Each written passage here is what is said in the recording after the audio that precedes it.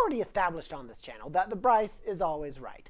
But, you know, there are even some things that the Bryce doesn't know. Still doesn't mean he's not right. I have a little plug at the end of this video telling why I think that this exercise is important that I hope you'll stick around for. But in the meantime, I'm going to share with you a few things that I know that I don't know, but that I kind of think I should. Number 1, I don't know who my local government officials are. I know the town I live in has a mayor. I know the state I live in has a governor.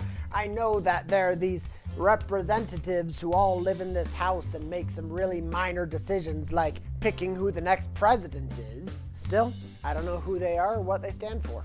Number 2, I don't know the names of at least 40% of my cousins. That's probably a conservative number, but seeing as half of my viewers are my family members, I kind of want to keep it low. In my defense, I am at least 4 years younger than like 70% of my cousins and have always lived at least 8 hours away from any of them. Plus, I got 50 of them, so number 3, I don't know a lot about small business tax laws.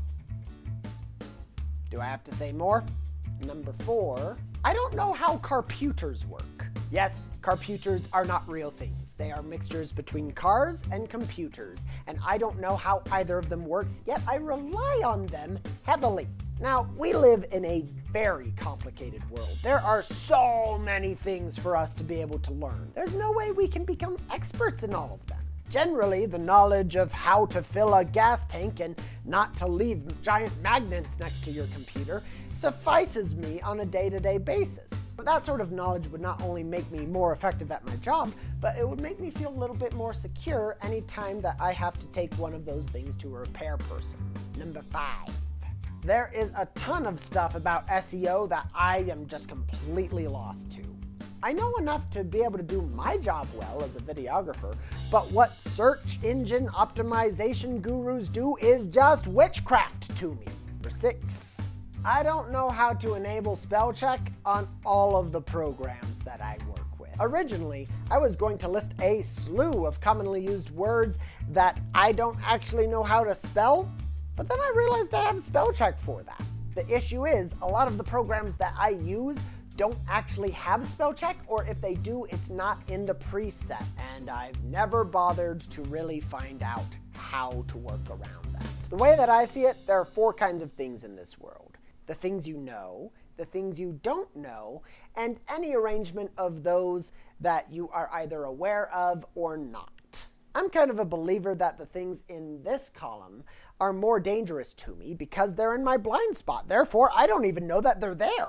Because of that, I try to leave those boxes as empty as I can most of the time and try to move them into one of the other 2 boxes. But since they're unknown, it's kind of hard to do.